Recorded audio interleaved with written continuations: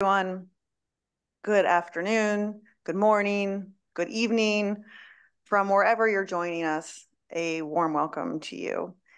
My name is Jane Cohen. I'm a senior analyst here at the International Energy Agency, working on our people-centered and inclusive clean energy transitions team. The topic of today's webinar is really central to how we are seeing our work here at the IEA. We talk a lot about the clean energy transition and all of the opportunities and benefits that will be provided for people.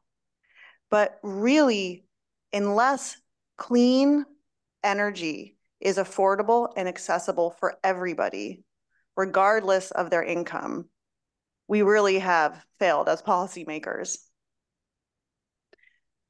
But policy design can be quite complex, and we don't always get the outcomes that we're looking for. And as a former policymaker myself, I know really how hard it can be to design clean energy programs in ways that are accessible and affordable for everyone. To support our work on this at the IEA, we are doing really targeted work on affordability. And just a plug out there for folks, I know there's a lot of expertise. If you have data on this that you think would be interesting, if you have case studies, if you have thoughts on how you think we should be looking at this, please don't hesitate to share it with us.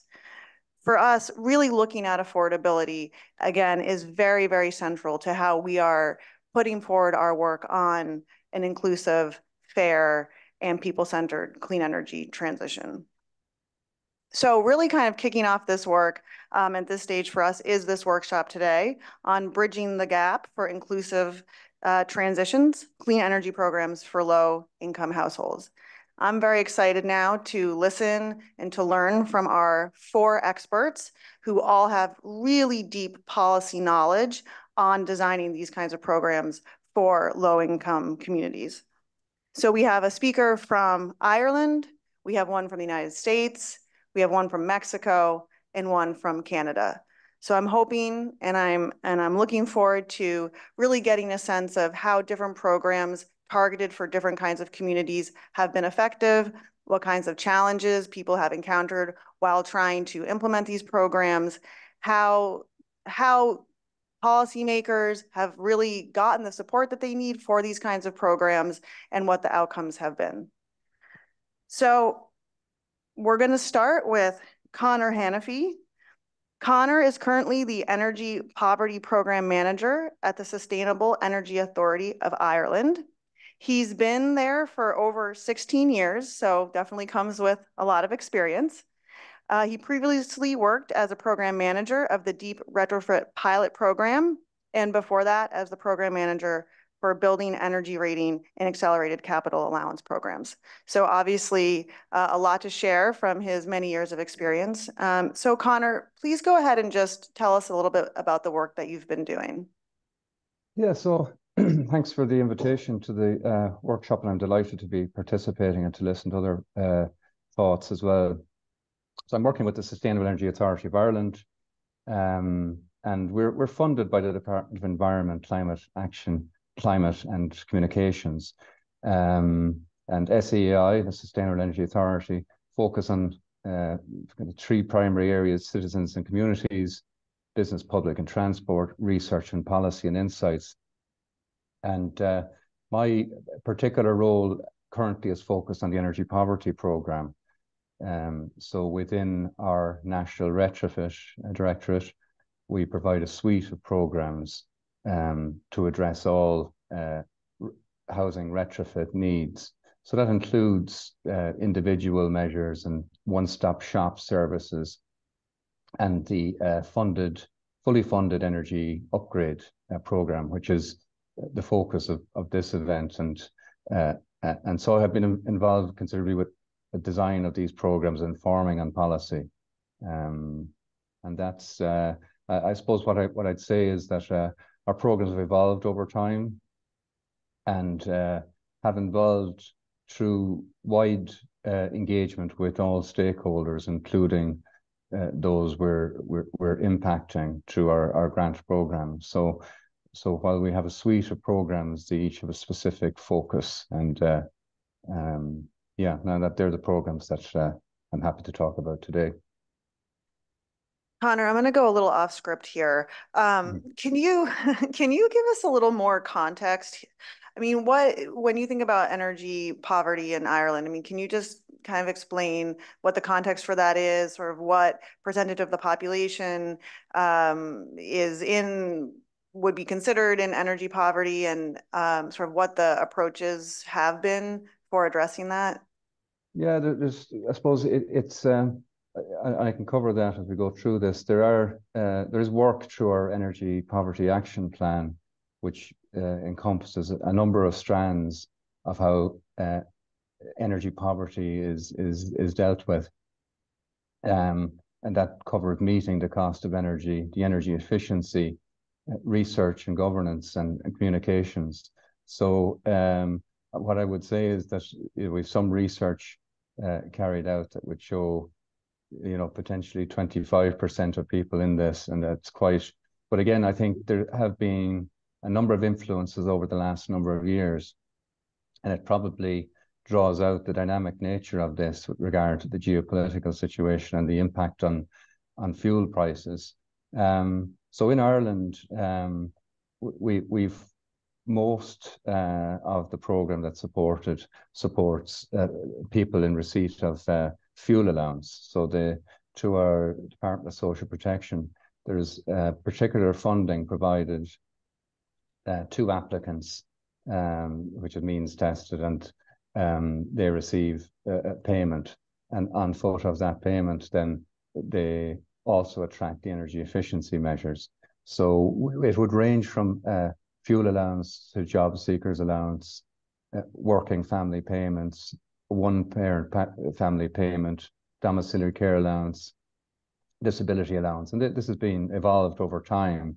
But what I would say is that the fully funded energy program, the energy poverty program, is primarily, or at least the applications we receive is primarily related to fuel allowance and supporting those most in need. Well, this actually goes into my question for you, because I saw that you recently, well, your team recently put out a report, Healthy Homes Ireland.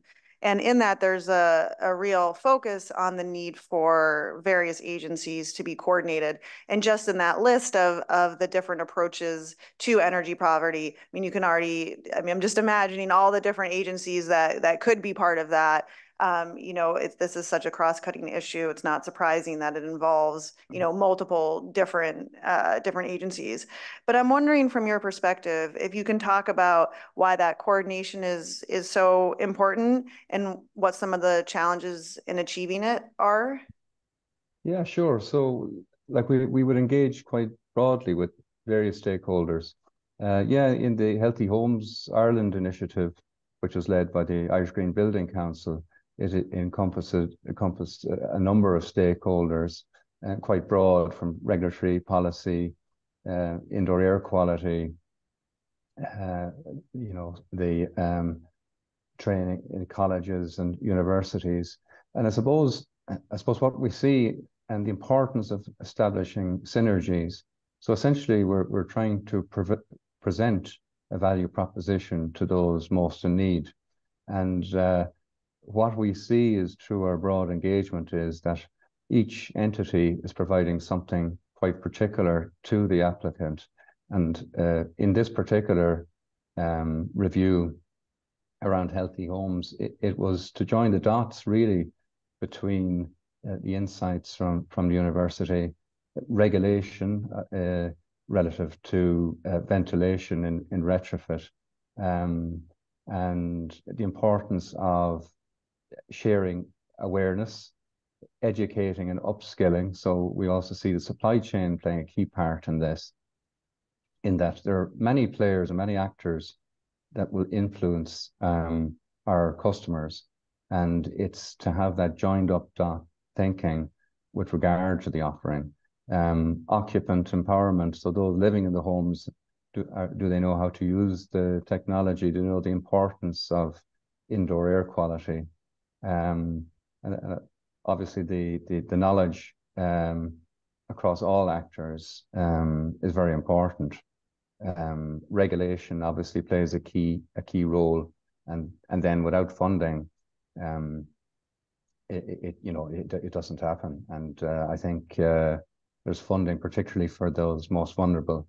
But what I'd say is that I think leadership across all the entities and joined up thinking are very important to join the dots on the synergies and present them in a very simple way to people. Thank you, Connor. And I think this question of how to align and coordinate interventions that can have multiple positive benefits, for example, housing interventions that can tackle energy efficiency, lead remediation and abatement, asthma triggers, et cetera, mold. That's something that is something that I know a lot of policymakers are thinking about. And so, I would also just ask others on the panel to talk about that if they would like. Now I'm going to go over to Catherine Klinger. Catherine is currently the Executive Director of the New Jersey Governor's Office of Climate Action and the Green Economy, where she manages the governor's portfolio on climate, energy, and environment. And as part of that, she also leads the policy on all of the low-income programs. Before that, she was a longtime worker at the Green and Healthy Homes Initiative, where she worked on interventions around housing, clean energy, and other health and safety issues in the home. So, Catherine, if you could talk a little bit about the work that you're doing and specifically kind of how you think about it in terms of access and affordability for clean energy for low-income households. Absolutely, Jane. It's my pleasure to do so. And thank you to IEA and to you for convening this important discussion today. So as you mentioned, I head up the work of the Office of Climate Action and the Green Economy in Governor Murphy's office. And I think it's maybe helpful to set just a bit of context about the work that we do in what we call the OCAGE in Governor Murphy's office. And so, as folks are familiar with, at the federal level, for the first time in the United States, we're seeing, really focused investment and policy around climate action. But for a long time, prior to even what we're seeing at the federal level in the United States right now, Governor Murphy has been deeply engaged in setting a bold climate action agenda for New Jersey. And so part of that is really doing a lot of the underlying planning and analysis to understand what are the sector-specific emissions reductions and clean energy deployment targets that New Jersey needs to meet in order to make an impact on the climate crisis. We're a coastal state, and so many of our frontline communities in New Jersey are not only on the front lines of the impacts of the climate crisis, but also literally on the front lines for impacts like flooding and other types of impacts of severe weather. And so we think a lot about sort of the broad approach to equitable clean energy deployment and climate action in New Jersey. And that includes not just the actions that we're taking in our housing sector to reduce emissions, but also building out diverse and inclusive opportunities in the growing green economy in our state, and ensuring that those opportunities accrue to residents of our frontline communities. So just a couple of examples, and Jane, you sort of flagged some of this in your intro, but we are seeking to achieve an 89% emissions reduction in the housing sector in New Jersey. And so what that means is really rapid and widespread deployment of cleaner and greener technology in buildings, particularly in residential buildings in the state. However, we also are in the midst of a deep housing affordability crisis and housing quality crisis in New Jersey. Much of our housing is very old. Much of it is renter occupied. About a third of it is renter occupied. And this housing not only is in need of a transition away from fossil fuel building heating systems, but also in deep need of repairs in order to improve, as Connor was saying, indoor air quality, to remediate hazards like lead, and to make an impact on the downstream health effects of poor housing quality. and also to make that housing more efficient in order to bring down energy costs for families that are living there. And so we've strived to take a holistic approach to that emissions reduction work in buildings. And again, we've done a great deal of planning and analysis about how to achieve that and are sort of in the beginning of the implementation phase now in New Jersey. But programs like Comfort Partners, which is an initiative that is co-run by our large energy utilities and our government, our Board of Public Utilities in the state, really seeks to identify housing that's in deep need of these sort of retrofits and repairs, and kind of do a one-stop shop to that, to meeting all of those housing needs holistically. So doing energy efficiency work that improves the envelope at the same time that we're installing high efficiency heat pumps, at the same time that we're remediating lead and improving ventilation to improve indoor air quality. So, we see this sort of deep, intensive, investment-intensive approach to addressing the issues in our housing stock as sort of core to our equitable approach to a transition to cleaner and greener solutions. And I'll just give one more example, if I may, which is kind of more on the clean energy deployment side, which is our community solar program. So folks may be familiar with this model, but this is a model where solar developers are encouraged to build large-scale solar on previously unused or municipally owned land, and then to deploy that energy or allow that energy to be distributed to low to moderate income households who can benefit from cleaner and greener technologies and reductions on their energy costs. And so this community solar model really removes the upfront barriers of having to have access and upfront capital to be able to install rooftop solar for low to moderate income households in New Jersey, and allows folks to take advantage of that clean energy sort of without those upfront costs. We're iterating on this program. So we've recently passed legislation that allows for certain census tracts within municipalities to opt out of community solar, meaning that if you live in an overburdened census tract, you will automatically be enrolled for participation in the community solar program unless you opt out. So that's just a much more, sort of, again, low barrier, more equitable approach to deploying this cleaner and greener technology in our municipalities. And we're working through, again, how we're going to implement that, but there's been tremendous interest in that program and in that model in New Jersey. Thanks, Catherine. I was actually going to ask you, and this is again something I would appreciate hearing all the panelists' perspectives on. In some of these interventions like community solar that you mentioned, I mean, how does the word get out about something like that? I mean, I assume, people are perhaps not completely trusting of someone who kind of comes to their door and is pitching them on a program. And, Connor, I was thinking about this as well when you were talking. It's not surprising that some of our, low-income communities may not have full trust in government programs or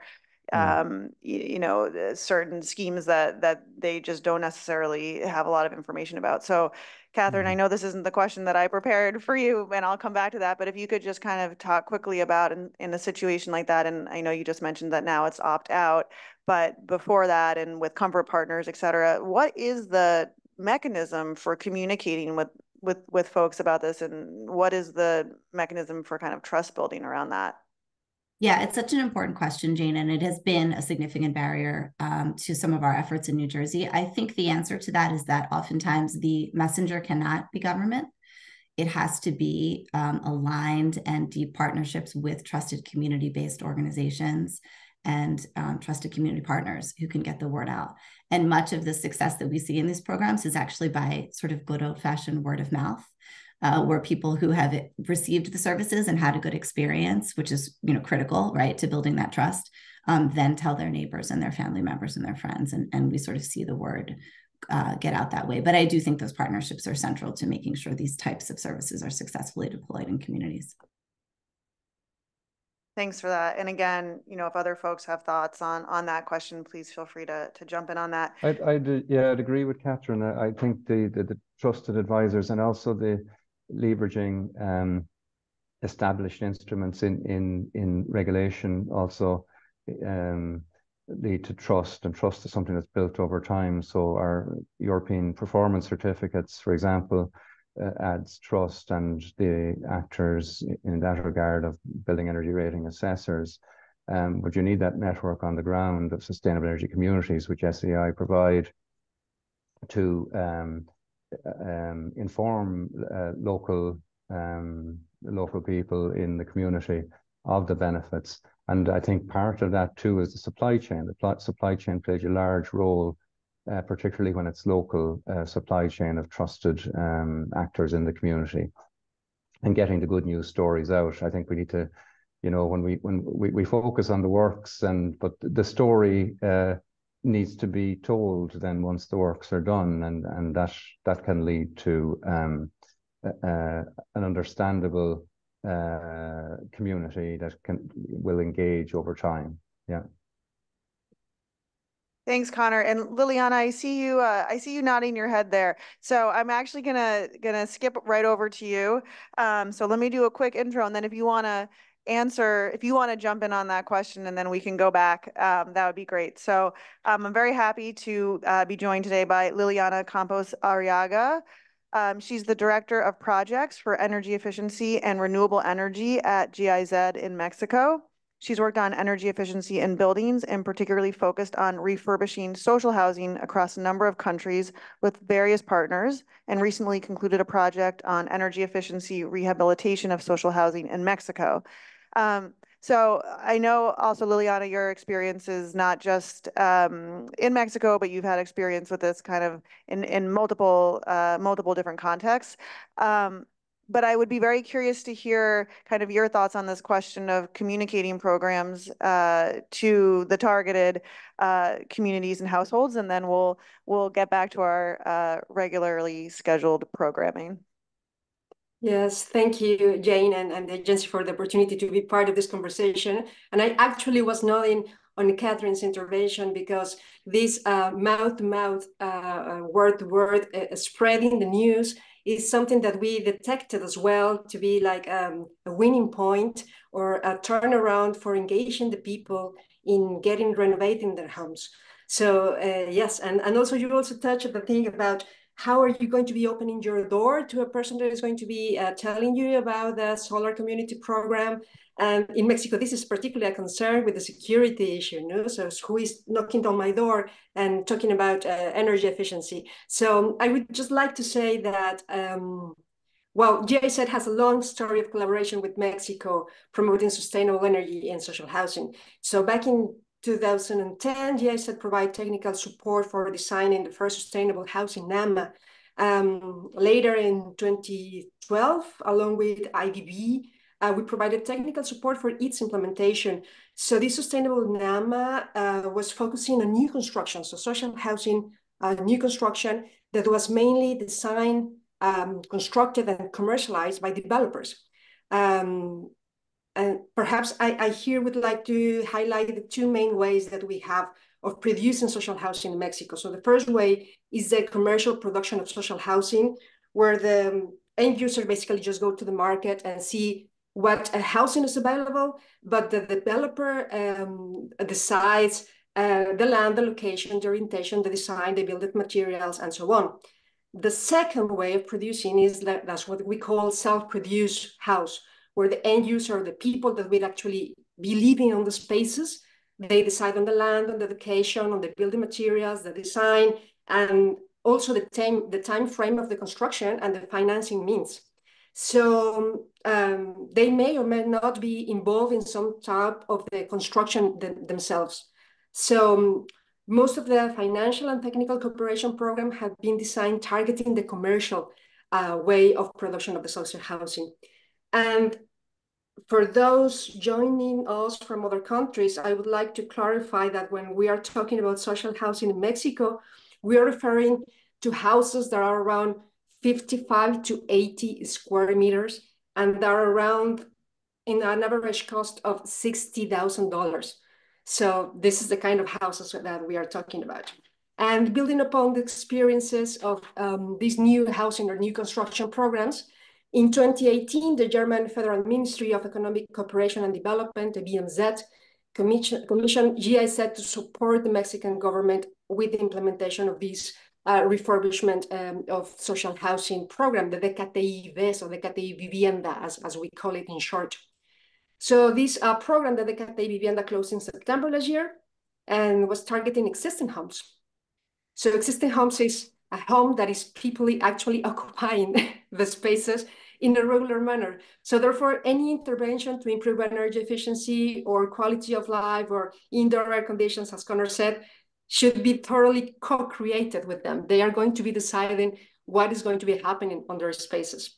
So basically the question was how to better support these families to make informed decisions, to renovate their houses in a way that their needs are satisfied, but at the same time, they can save energy and improve the long-term living conditions. So how do you do that? And raising awareness, and this is the touching back to the communication aspect, was key, no? Making information regarding energy efficiency solutions and bioclimatic designs available for the end user was key. And I am very proud to say the Mexican government is very clear on the importance of putting people at the center of the clean energy transitions. So as a response, the Secretary of Agrarian Land and Urban Development, SEDATU, with GIZ support, launched the web portal, Decide y Construye. So I will put the link on the chat later, but this Decide y Construye is hosting information for the end user, but information that would answer critical questions. So where do I find technical assistance to build my house? Where can I find the right construction materials for me? What can I do if I am too cold or too hot in my house? What financing options do I have? And additionally, we spread this content over the social media, YouTube and Facebook mainly. So the last report that I had is that around 30.5 million people have been interacting with the content in all of these three platforms since 2021 when it was launched. So this is something that really makes sense for them. So finding the answers to common questions. Let me just ask you a follow-up on that. I mean, I think web communication and a portal on the one hand seems like a great way to reach a lot of people, but on the other hand, if you don't know about it or you don't have easy access to something like that, it can also be a challenge. So how, just even taking a step further back, how is that being communicated to people, and how do people kind of take that first step towards even knowing that this is an option?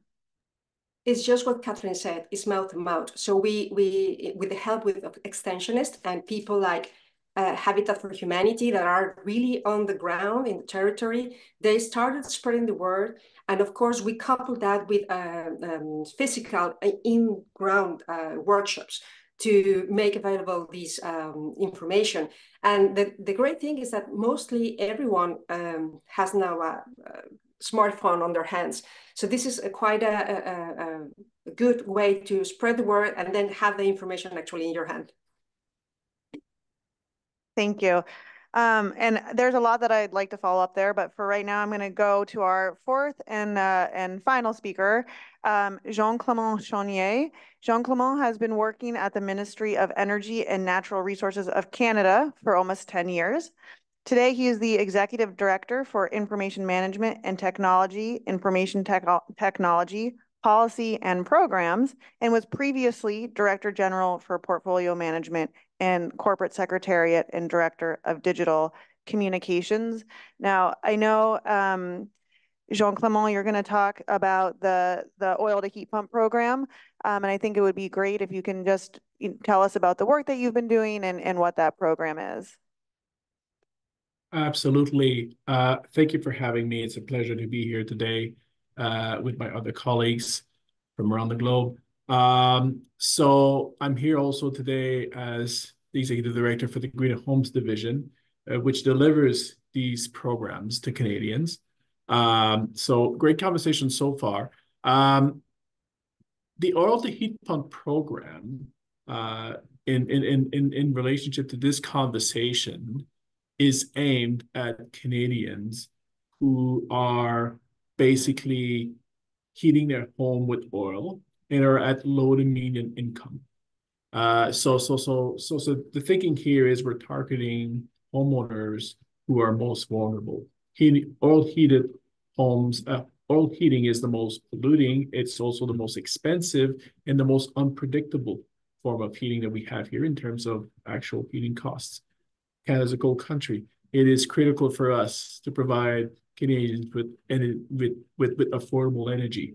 And home heating, space heating accounts for about 98% of the greenhouse gas emissions from the residential sector. So decarbonizing home heating is critical for us in our objectives to meet our climate change goals.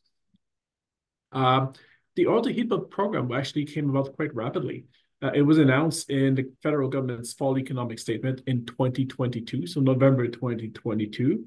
It was pre-launched within 3 months and officially launched on April 1st, 2023. It is delivered either by the federal government or in collaboration with our provincial governments.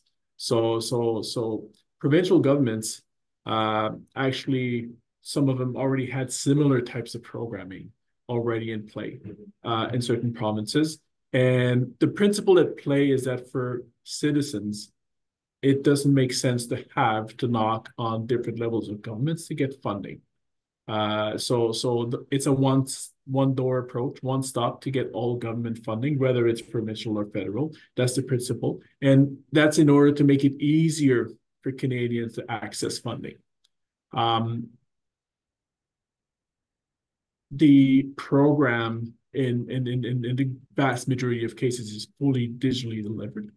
And the principle is that it is aimed at replacing oil-fired heating with an energy-efficient electric heat pump, which basically reduces greenhouse gas emissions, provides predictability, and reduces the cost of heating people's homes. We do means tested, so every participant is means tested. We verify that they are at low and medium income, and it's front-loaded because one of the major obstacles in heat pump adoption is the upfront capital cost. So in order to address that issue, we provide the subsidy to Canadian homeowners ahead of the heat pump installation, and then we will verify that said work has been accomplished. So in terms of the national delivery mechanism, Canadian homeowners apply online, provide the information, provide us with a quote, so on and so forth. And then within 48 hours, typically they will be, if they meet all the criteria, approved for the subsidy and will be mailed a check with the amount. Now, in areas where the federal government provides the program, we provide a subsidy of about 10,000 Canadian dollars to Canadian homeowners. We have estimated the average cost of a transition from oil to heat pump at $18,400, so a significant amount. In areas and provinces where we co-deliver with our provincial colleagues, the federal government increases the federal funding per household to up to 15,000 Canadian dollars, provided the province also puts in an additional $5,000. So in those areas of the country, we are actually in the territory of a free oil to heat pump transition. The program aims to transition between 50 to 60,000 Canadian households from oil to heat pump across the country. Uptake has been good so far. So we're seeing a very positive response. So things are working very well. So this has been, we've been running this for about, almost a year. Uptake has been pretty constant. And then we're really focusing also on that specific demographic. So these are communities, these are recipients that are most vulnerable because they're not as wealthy. They also face non-financial barriers in many cases. So we're trying to streamline the process as much as possible. We're also trying to find some flexibilities and find some additional ways of delivering the program. So we're looking at the possibility of doing some contribution agreements with some third parties who could do turnkey service in certain vulnerable communities, for example. We know that certain demographics and then this has been said already, have a lesser trust in government. So maybe if we could find some partners that are local at the community level who are equipped to do these transitions in a turnkey fashion, but also have closer relationships to these communities, we can get better results.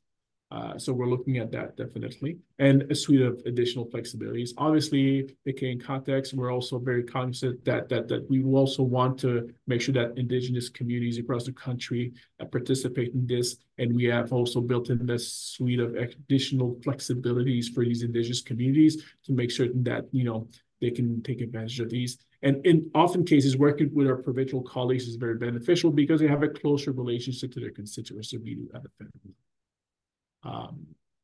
So as an introduction, I guess I would keep it at that, but happy to answer any questions. Thank you for that. And I know Catherine has a question for you, and I do too. So I'm going to jump in ahead. Right, I'm going to take my privilege as the moderator and jump ahead in line of her and just ask. You mentioned it's means tested, and I'm wondering, we hear a lot about burden of paperwork and having a lot to submit, and that can be an issue for people accessing these programs that are targeted for them, but then there's such a high burden of paperwork and kind of proof of things that it actually makes it very difficult. And I'm just wondering, since you said you have a lot of uptake on this program already, what is your method for means testing? Is it simple and streamlined? I think that could be interesting for those of us who are kind of thinking about this broadly. Absolutely. We deliver multiple such programs, and in all of our experience, and I say jokingly to all my friends and colleagues, the three main lessons we've learned for all of these programs is make it simple, make it simpler, and make it more simple, especially for the recipients. The way that means testing occurs as in the national delivery model, when participants apply online in Canada, everyone has a 9-digit social insurance number that identifies you as a person, and it also identifies you to the Canada Revenue Agency, which is the Canadian taxman. So when people provide their social insurance number as they register for the program, within 24 hours, an automated process that runs late at night will communicate with the Canada Revenue Agency and get the confirmation automatically. There's no human intervention whatsoever. So again, making it very simple, making it seamless and transparent for the homeowners who apply. Thank you. Catherine, do you want to jump in with your question? Sure. Thank you so much, Jane. I think we've had our eye on Canada's model for heat pump deployment, specifically because there is a lot of great uptake. And one of the things, certainly the upfront capital that defrays the cost of the investment in the initial heat pump is very important. But we're in this sort of liminal space right now in much of the US, where we're waiting for those federal dollars to come down to be able to do the kind of point of sale upfront heat pump rebates. And so we're looking for creative solutions to start to deploy heat pumps now. And one of the things that we've heard that Canada is doing is a really simple model for financing the cost of the heat pump right on the energy bill. And I was wondering if that's something, it looks like you're nodding your head, so you are familiar with that. And if that is being done sort of strictly in the kind of middle income sector of the market, or if you've seen that type of approach work for lower income households as well. Again, oil to heat pump is really targeted to low to medium income Canadians. So again, there are no real third parties in terms of the financing aspects. The federal government provides the funds. In the national delivery, the federal government pays the homeowner directly. In cases where we are co-delivering the program with our provincial colleagues, we provide through a contribution agreement the funding for the entire program delivery to our provincial friends, who then deliver their programs via their own digital means.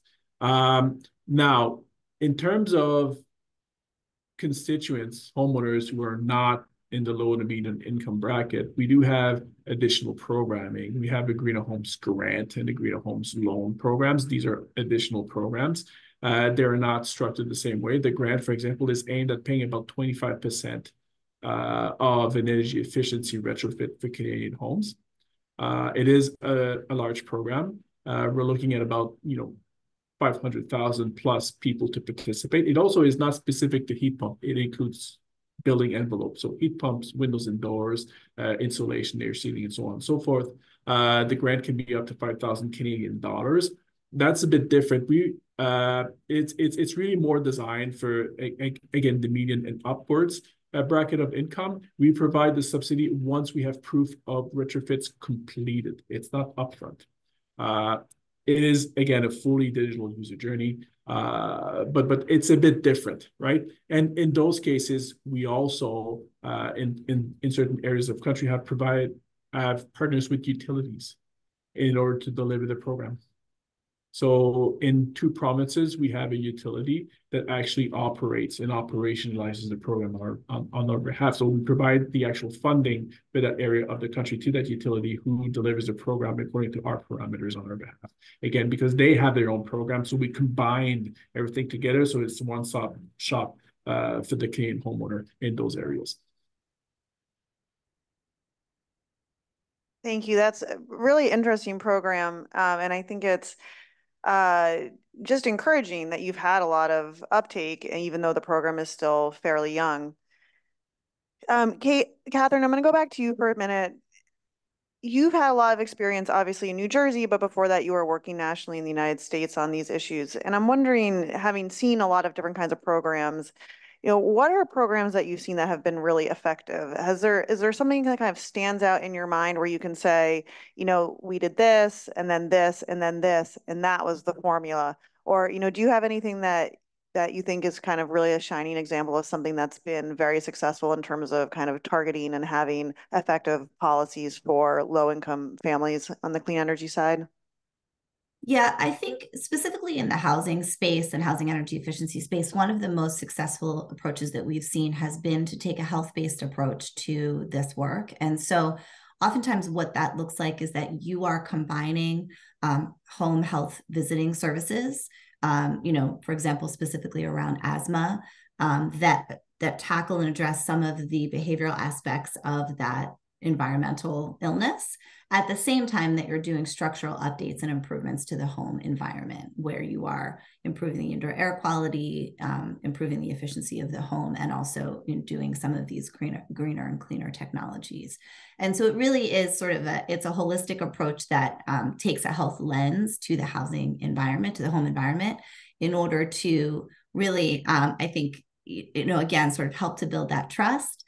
Get the foot in the door when you are talking to residents about what needs to happen with their home, and then also allows you to do some measurement of the impact of the work that you're doing from a health perspective. And the advantage of that is that it also helps in some cases to get more healthcare dollars in the door to be able to do these types of interventions. So in an environment like the US, where we have, I think fewer sort of government-based sources of resources for this types of work, you also need to tap into the healthcare system to be able to show the kind of upstream or downstream impacts of improvements to housing. So that mix of home visiting and a health-based approach to housing improvements, I think we have seen be very successful in a variety of different kinds of communities and housing stocks around the country.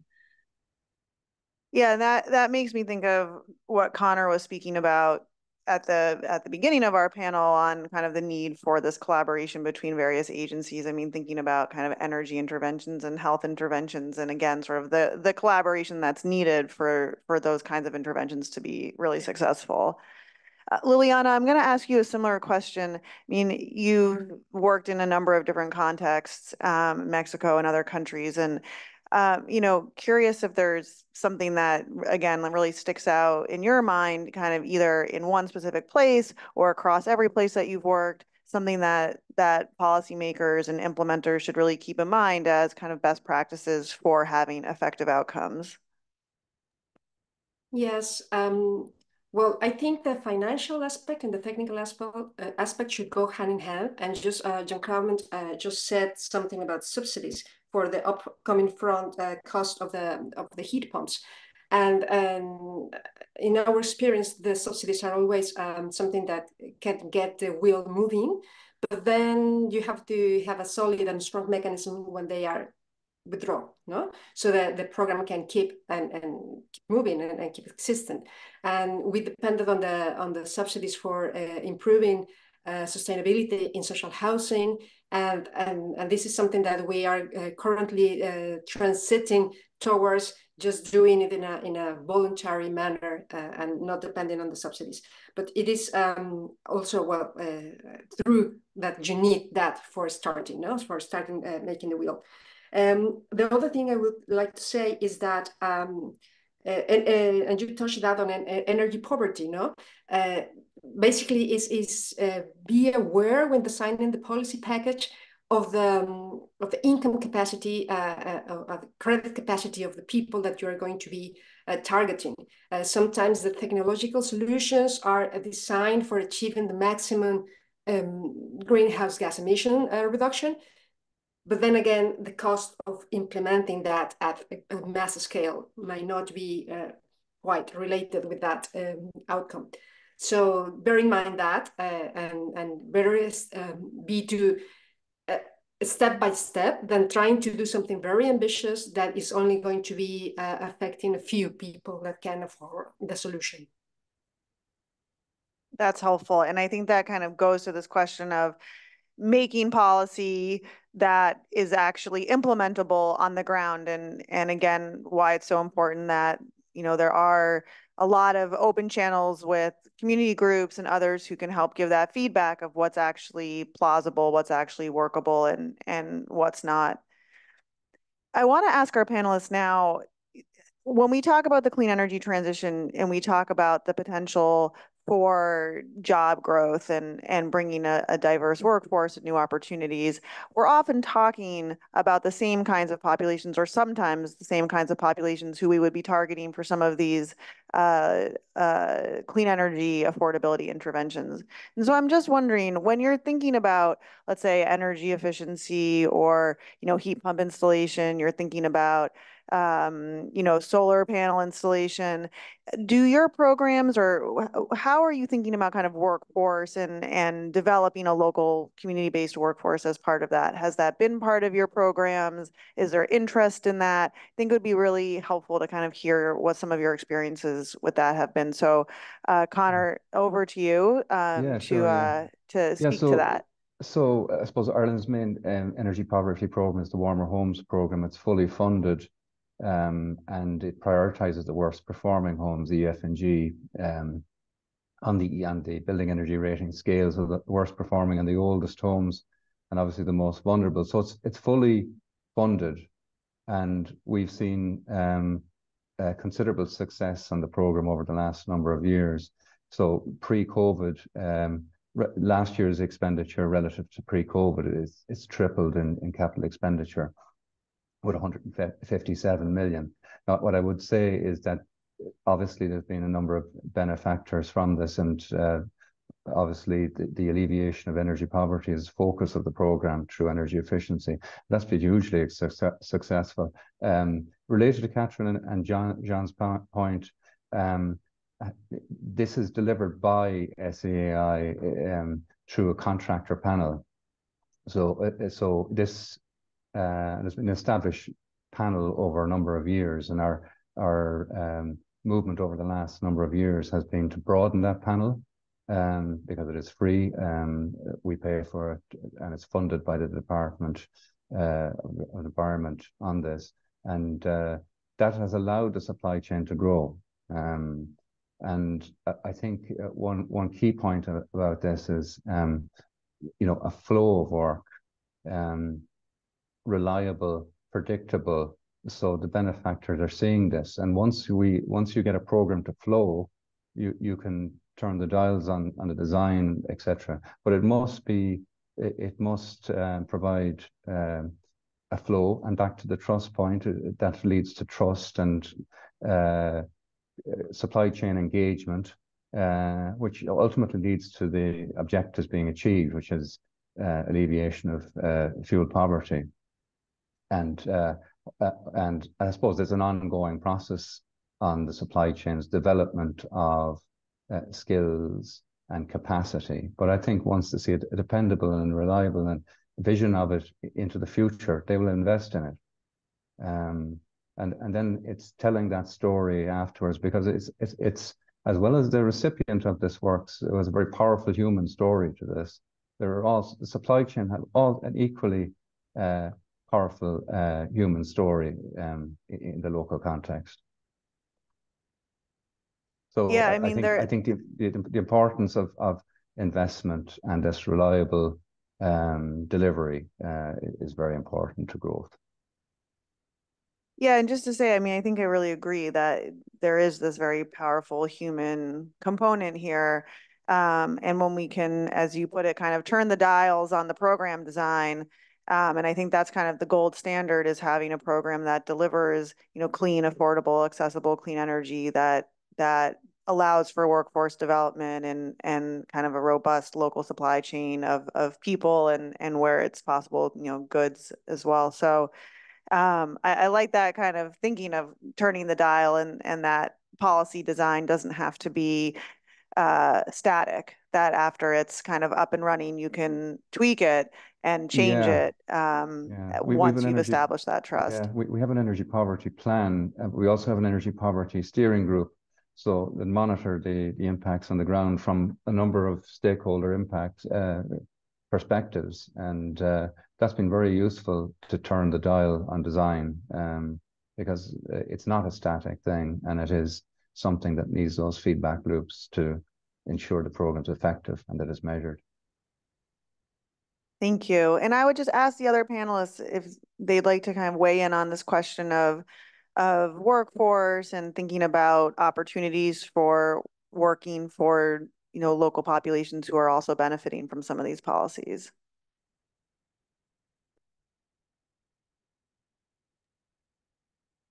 If I could add something from our Canadian perspective, one of the key objectives of all our energy efficiency and greenhouse gas emissions reducing programming in the residential sector has also been to grow the retrofit economy, and then really to send signals to the market, right? Signals that are going to basically nudge the market towards where we want it to go. So we have earmarked funding in our programs specifically for things like training, because as the technology changes, the workforce needs to adapt. And then installing a gas furnace and installing a heat pump are completely different things. It's a completely different skill set.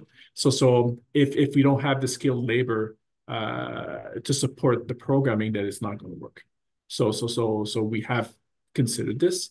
We've also invested in training and upskilling for the workforce that actually doesn't necessarily install the equipment, but does the evaluation, the energy efficiency auditing of the residential sector. So they go in people's homes and then do what we call an energy audit. So looking at the energy efficiency of the homes, providing homeowners with education about how the house works as a system, and then providing recommendations of what would be effective in terms of retrofitting your home to make it more comfortable, more energy efficient, save money on their heating costs, make them more comfortable and healthy, and so on and so forth. So we've invested in those areas also, because without the workforce, these programs don't work. Yeah, completely agree with the other panelists in terms of both the importance of a steady flow of jobs and also comprehensive training for the workforce. I think some of the other things that we've considered, or some of the challenges that we've faced, I should say, is that, oftentimes the workers are not in the same communities where the jobs are. And so a comprehensive community-based approach where residents are helping to improve the quality and the efficiency of their own housing is one approach to that. Another approach to that is to provide the kind of wraparound supports that workers need to be able to access reliable transportation to where the jobs are or where the training programs are. Affordable childcare to be able to, access, again, those jobs and training opportunities. And the last thing I would say about that is that the program has to include a career ladder, right? So energy efficiency jobs in the US are oftentimes very difficult work and not well paid, not family sustaining jobs. And so how do you sort of create opportunities for workers to come in at an entry level in the energy efficiency space, but continue to, as you were saying, Jean-Clement, receive additional training and move up the career ladder, and really make those long-term sustainable career opportunities. Yeah, the other thing I might add to that is, I suppose, in Ireland, there's national centres of excellence in retrofit, provides free training. And sometimes the challenge can be that we have a supply chain that's very active and may not have the time to invest in training. So it's to try and get the balance there. But I think the training providers have been very innovative in having that blend of on-site and virtual reality and augmented reality, building those technologies in to assist in training so that those supply chains can continue to develop and grow and yet increase knowledge and allow them to do the kind of work that needs to be done. Yeah. Yes, absolutely. I just want to touch on that. Capacity building is key to actually implement any kind of energy efficiency or renewable energy program.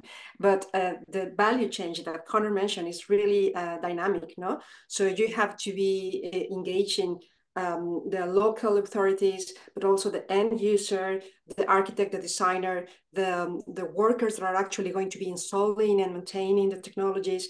And as John said, this is always moving and always evolving, and you need to be able to keep them upskilling. And perhaps that, Catherine, could be a solution for this ladder, you know, this career ladder. And then you are going to be also improving your skills as the technologies also evolve. What I've noticed in the programs is when we targeted houses that were commercially available, the people that were living in houses that had some sustainability or energy efficiency technologies didn't know or didn't quite know that they were living in an eco house. But when the other types of production of housing, where they are more involved in the decisions, were targeted, then it's something like a DIY. No, you love them more because you are involved on the solutions and you know that these shading device is providing you comfort, and we see a greater engage of the end user with the technology in that way. That's a really, really good point, because I think a lot of this is abstract for people, even if it's in their homes. I mean, just take a heat pump, for example. If you're at a, dinner with 15 people and you ask them what a heat pump is, you'd be lucky if one or two of them could tell you what it is. I think there is a sort of high barrier, high bar to engaging with some of this technology, and kind of a hands-on approach when people are able to kind of really think about what it means for their homes. And especially when there's those financial help, whether it's subsidies or incentives, so that they're not putting out an upfront cost that they can't afford. It seems like that would be very important in terms of having some, quote unquote, ownership over these kinds of clean energy technologies and programs. But the program that you're discussing, Liliana, is interesting. I mean, I don't know of other examples of programs like that. I'd be curious to ask the panelists if they've heard of this, where there's, the people who are going to be moving into these homes or living in these homes, really have an active role in the design of the home, kind of at a lower income level. I mean, I know in the United States, we have, in certain places, we're trying to put in certain standards around kind of low income housing with, certain levels of efficiency, et cetera, but kind of giving people the option and helping them through that process seems very interesting in terms of really driving that behavior change. So I'm wondering, do our other panelists, have they heard of like these kinds of programs? I suppose related to it, Jane, is probably, I think you'll have your mainstream program delivering, and I think in front of that, let's call it a working pilot. Sometimes pilots are sort of a working pilot in front that is testing the waters and is engaging on particular aspects that you want the program to develop. And so, for example, on the Warmer Homes program, we've two pilots. One is a warmth and well-being pilot, which has been very successful on the health side of the program. And also we have another pilot which is looking at the renewables piece and developing. But as part of that, we would engage considerably, and the fact that we're driving this ourselves with our supply chain, we can engage at the survey stage with regard to suitable measures. So the survey and engagement with the homeowner provides an enormous intelligence with regard to the works and what's suitable for the applicant. So while the EPC can provide you with the technical information, it's the engagement at the survey stage and surveying the house and having that discussion in the home as to what's suitable is important in line with regulation. Yeah.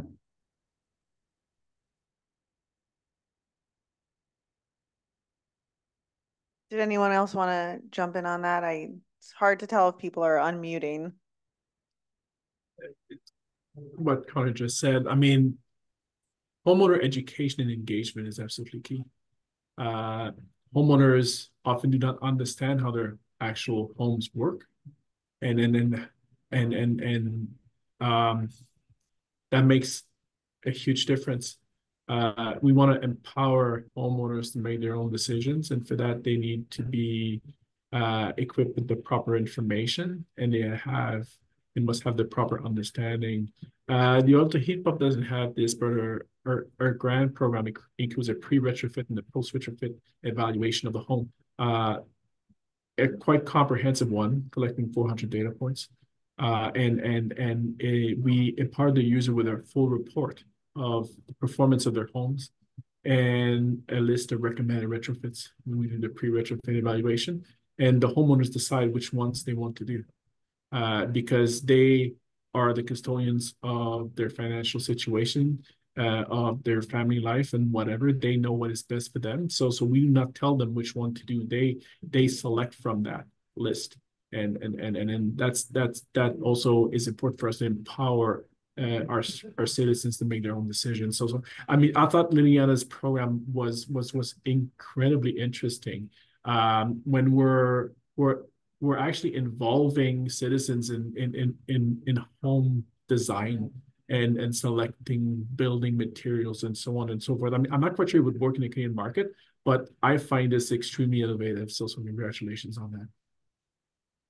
No, thank you, Jan. And it's exactly what you just said. I mean, on the previous program for targeting new construction homes, we just designed the energy packages, you know, the traditional way, simulation, modeling, and we calculated the energy savings and so on. So the end product, the house, was just delivered to the end user. And in this time, if you're retrofitting, you just said that. I mean, the homeowners, they decide what's the best for them, and because the home is something that is very particular and very sensitive for the families. It's not quite a car, no, because you go to a store and you see a car and you have two choices, electric or combustion, and you choose within your budget. But your house is you're slowly upgrading it, and you select the lighting and the curtains and this, you are making it your own. And the energy efficiency technology is just another decision about that, but the one that you cannot see sometimes, and it doesn't look pretty, you know, like a nice color on your wall. So actually informing these decisions is very crucial for implementing renovations.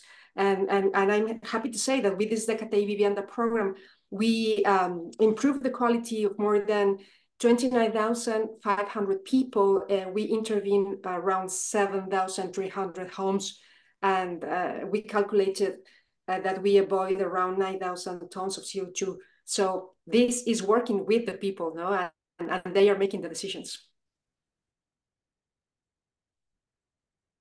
It's really inspiring and encouraging that these kinds of programs exist, that there's a lot of uptake, and that the evaluation that's been done shows that they are effective. And I guess the question is about scaling that. And I'd ask, you know, Liliana and John just to kind of talk a little bit about the plans to scale, and, you know, if you think there's, you know, challenges there, that it's working. I mean, you're obviously reaching a lot of people already, but kind of thinking about these sorts of interventions that do require more upfront costs. And John, when you talk about the kind of whole home evaluation, I mean, that's, you know, I think that's the gold standard, but that's not not a light lift. So just kind of thinking about scaling, and any thoughts that either of you or our other panelists have on kind of scaling some of these successful programs. When you talk about the home evaluation, you're absolutely correct. So this Energuide program, which does the home evaluation, has evaluated about 2 million homes. There are 16 million dwellings in Canada. It is not realistic to expect that our certified evaluators are going to be able to do every house in Canada.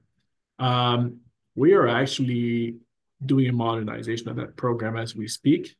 It was designed 20 years ago. It served various purposes. It's been very successful, but a lot has changed. Digital technology has evolved considerably.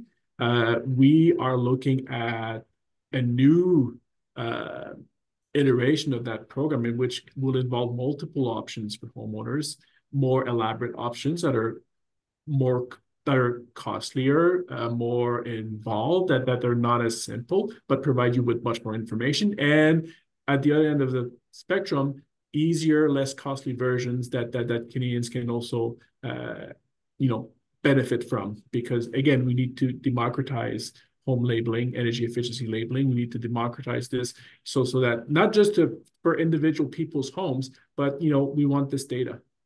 We want this data. We want to apply a geospatial lens to this data to inform policy decisions going forward. So on that, in terms of scaling, I'm going to be going a bit less positive here. Decarbonizing the residential sector, bringing energy affordability throughout the country is not something that we can subsidize ourselves to. Again, 16 million dwellings. If we wanted to subsidize decarbonization, energy efficiency for $60 million homes, the money doesn't exist for that. So what we are really doing, again, we are nudging the market. We're sending positive signals. We are growing the retrofit economy. We are preparing the table. But we won't be subsidizing every home in Canada. I mean, I don't think there's a national government out there that has this type of money. So we can't subsidize ourselves out of this issue. Which is, I mean, an unfortunate situation, but we can have a very positive influence, and we can target that influence to those most in need. Yeah, and I just want to underscore your point there, because I think using the work that you're doing through subsidization to also send those market signals, that will also help drive down prices in a way that makes them more affordable. And so kind of thinking about the program holistically like that, and what you're able to do in these different stages, I think is really critical to the success of our kind of decarbonization goals generally. Liliana, do you want to say something about scaling? And I'm realizing somehow our time is already almost up, but please, if there's anything you want to say on that topic. Yes, well, what we did is basically a combination of what Connor and John already said. We first launched some pilot projects to be testing the waters on how this might work. And then we stop, reflect on the findings, and with that information, we support and advise Mexican government to incorporate all those lessons in the current social housing programs.